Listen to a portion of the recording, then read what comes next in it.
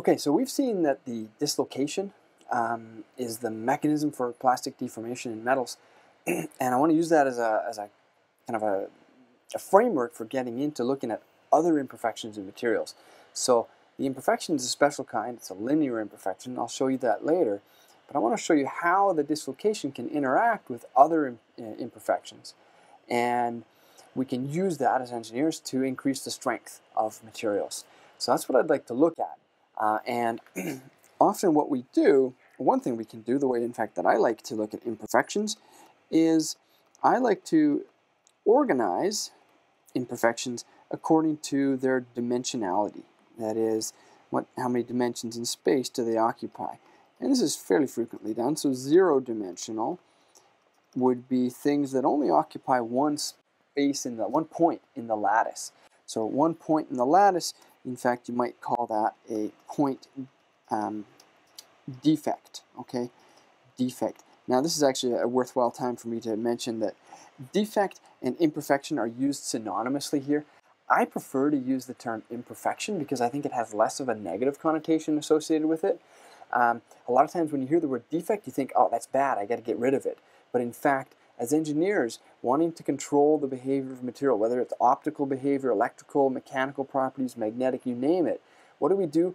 We engineer the population of defects. We control the number of defects, the type, and that's how we get material to behave the way we want it to improve its behavior. So I don't like to use the word defect all the time because I think it has that negative connotation, and I want you to remember that in fact there's these imperfections that are designed in intentionally. They're and they're often good, if you will, if you want to use sort of that type of terminology. They can be good. In practice, you will find that the word defect is used, especially associated with zero-dimensional imperfections. So point defect is often what is used. And then what about a one-dimensional imperfection? Well, these are the ones that we saw in the previous video. These are called dislocations. Okay, now when you first look at dislocations, it might be a little bit difficult to see why they are in fact one-dimensional, but I'll look at we'll look at those in a little more detail. Two-dimensional. Well, two-dimensional are really these are interfaces. Okay, so they could be internal interfaces, which are then called grain boundaries or crystal boundaries, and we'll look at that.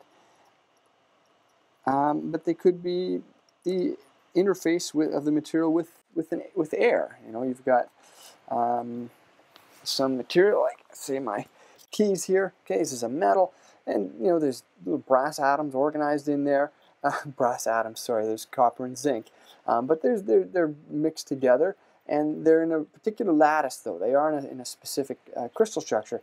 But then all of a sudden there's a free surface. There's air and my finger or whatever, right? But there's a disruption in the regular repeating arrangement. So that is a free surface. We'll look at those a little bit as well. They're quite important. Free surfaces. And then what about three-dimensional? Well, three-dimensional is essentially like a two-dimensional imperfection wrapped around something else. So these are things that have volume, obviously, and some examples of these would be pores. Those are usually bad, but not necessarily always. Those are little bubbles almost in the material. Pores. What about second phases? Okay, second phases. Those are a few. So what's a second phase? Well, that's a lot to digest perhaps, but we are familiar with different crystal structures, and materials can often have different crystal structures in the solid phase, in the solid state within them.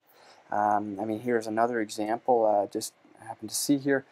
Take a look at my my desk. I've got a concrete desk here that I made a few years back, and there's these little, you know, these are aggregate particles. That's actually slag. It's recycled. It's like a glass byproduct of some steel making.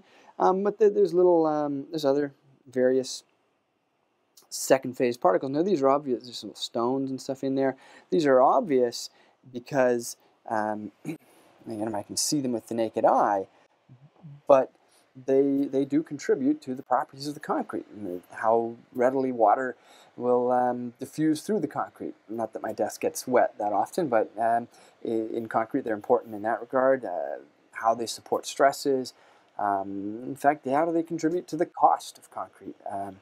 So there's many other examples of these volume or three-dimensional imperfections, not only in concrete materials, of course, but in a lot of metallic materials as well, and even in some polymeric materials. We can discuss that a little bit as well. But this is a way of organizing imperfections, and what we're going to do is we're going to go through each of those in turn and see how they interact with the dislocation to strengthen a material. And then in some cases also later on in the course, we'll circle back to some of those and see how they influence electrical and optical properties. Okay, thanks a lot.